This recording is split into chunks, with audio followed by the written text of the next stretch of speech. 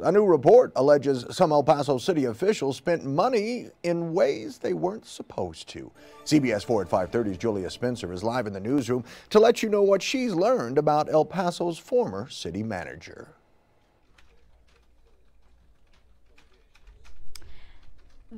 The city looked into travel-related expenses for the city council and the former city manager over the past almost 4 years. But this audit revealed that the former city manager violated city policies with some of his purchases. It's definitely a misuse of power.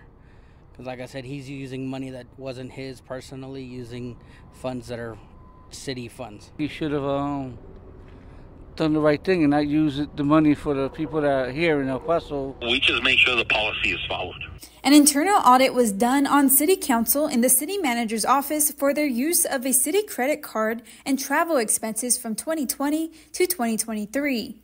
The audit also reports that the former city manager was booking his flights with personal money and getting money back for them. He bought the airline ticket using his Southwest Airlines travel fund vouchers. And so he used his own personal points and vouchers for these airline tickets, and then he was reimbursed with taxpayer money? Yes, ma'am.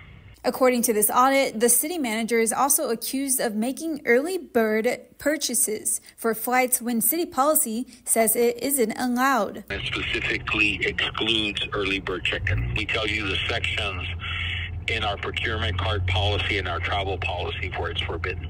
The audit also reports that he wasn't reporting his spending the way he was supposed to, and as the years progressed, he left off more information about his purchases. You're supposed to put the account number and the description, okay?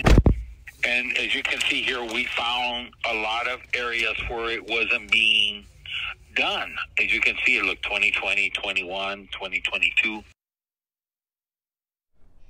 Now, Tommy Gonzalez was fired last summer, and he did receive a severance package of $890,000.